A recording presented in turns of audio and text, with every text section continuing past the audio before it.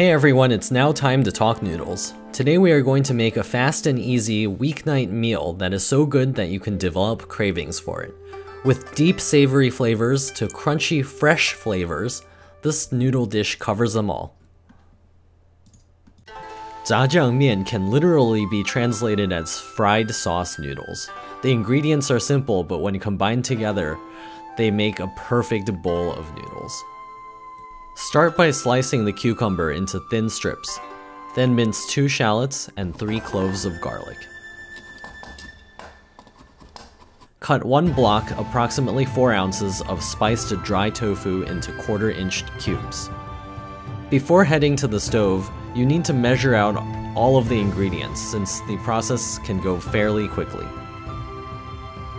In 1 pound of ground pork, stir in 2 tablespoons of soy sauce and a stalk of minced scallions.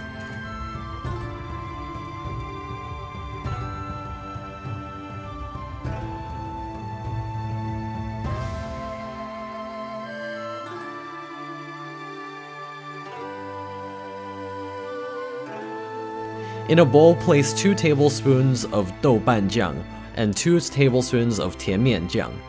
The douban jiang is made from fermented soybeans and broad beans, and the tian Jang is made from fermented soybeans and wheat flour that's sweetened. These 2 sauces are what provide the main source of flavor in this dish. We are also going to measure out a 1/4 cup of mirin or rice wine and a cup of water with a tablespoon of cornstarch. This is optional, but you might want some scrambled eggs on the side. Whisk the eggs, but don't season them here. We want to be able to cut these scrambled eggs into strips, so we're going to set our frying pan on high heat with a splash of oil. Just before the oil smokes, toss the eggs in. Immediately give the eggs a nudge in the middle, and you can even tilt the pan to make sure the eggs spread out evenly. Flip the eggs over as soon as you are able to. We don't want the eggs to color too much, but a few brown spots are fine. Take the eggs out and slice them into noodle-like strips. Now we can move on to the main attraction. In a wok or in a 12-inch skillet, heat 2 to 3 tablespoons of oil on high heat.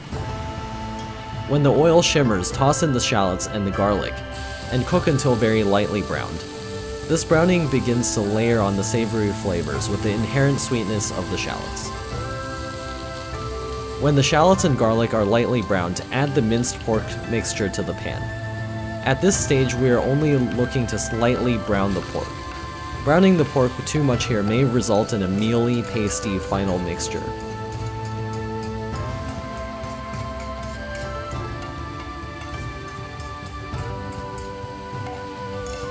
When the pork looks about halfway cooked, add the mirin to the pan to deglaze the bottom.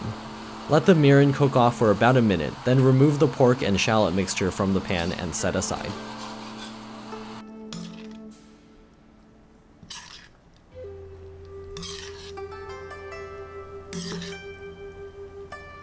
Set the pan on medium heat and add another tablespoon of oil to the pan. The cooking vessel is already warm, so you can now add the douban jiang and tian Jang mixture to the pan. This is where the name of the dish comes from. We're going to fry this mixture for about 25 seconds.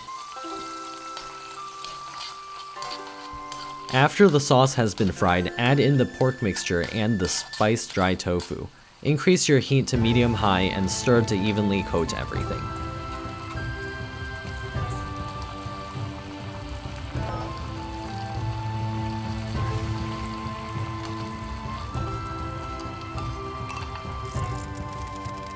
After a minute of cooking, give the cornstarch and water mixture a stir, and add it to the pan.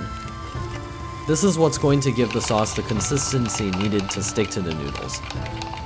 Follow by stirring in a teaspoon of sugar in the raw.